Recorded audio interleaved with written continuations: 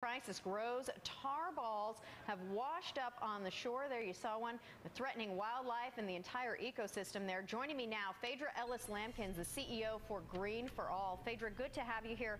So you heard the executives there not really taking much responsibility for what's happened here.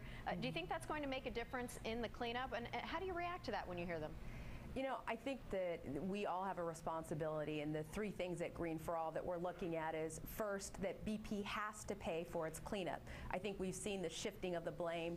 You know, it was almost like watching a bad Three Stooges episode of watching each person point at one another.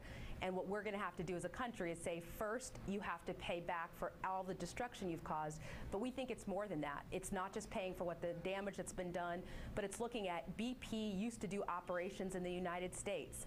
It just shut down its plant in Maryland and in other places in March of this year. While posting the most amount of profit this year, it shut down its operations in the United States. We think it's time for BP to not just clean up its mess, but to recommit to the American worker, recommit to the people living in Louisiana, and actually replace bad jobs with good jobs. Let me ask you about the environmental impact. We were just seeing, as you were speaking there, some shots not only of the mess in the water, but also starting to see some of those pictures of the wildlife coated in the oil, reminders of Exxon Valdez, and we've heard reports that this could be as bad ultimately. How concerned are you about how bad this will get for the environment?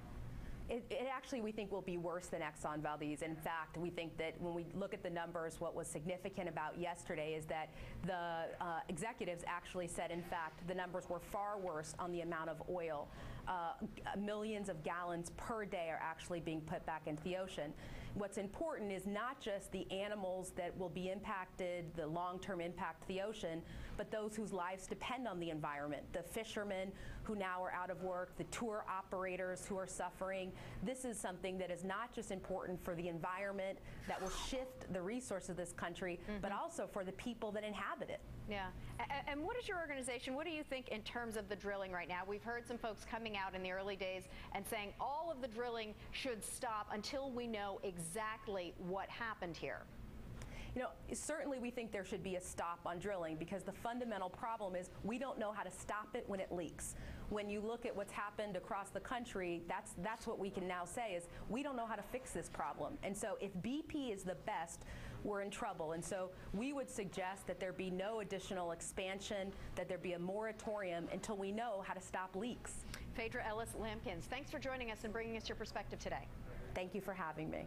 Well, it's been nearly 4 decades since